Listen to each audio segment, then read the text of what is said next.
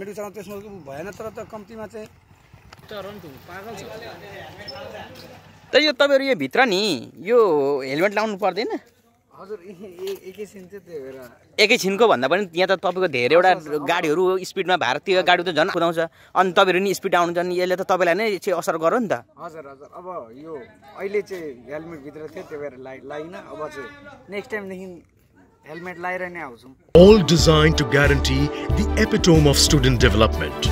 Parul University, a place where infinite dreams are fulfilled.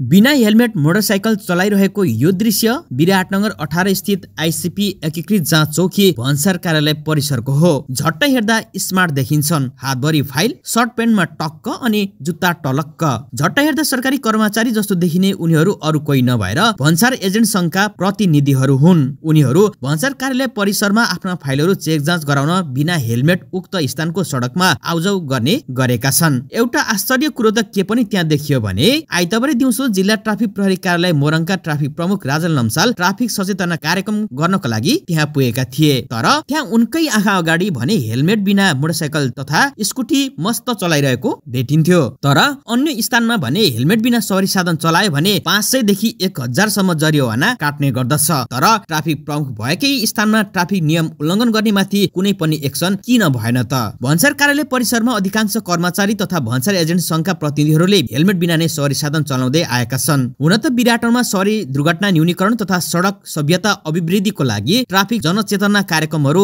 Morang ट्राफिकले गर्दै आएको छ। तर भन्सार कार्यालयमा यसरी ट्राफिक नियम उल्लङ्घन गर्नेमाथि आखिर किन कारबाही हुन सक्दैन? यता जिल्ला ट्राफिक प्रहरी कार्यालय मोरङका प्रमुख राजन लम्सालले भने नेपालको जुनसुकै स्थानमा बिना हेलमेट सवारी साधन कुदाउन पाइँदैन। लम्सालले भन्नुभयो, भन्सार कार्यालय भित्र बिना हेलमेट सवारी साधन चलाएको देखियो। यस विषयमा जिल्ला ट्राफिक प्रहरी कार्यालय गम्भीर रूपमा अब लाग्नेछ।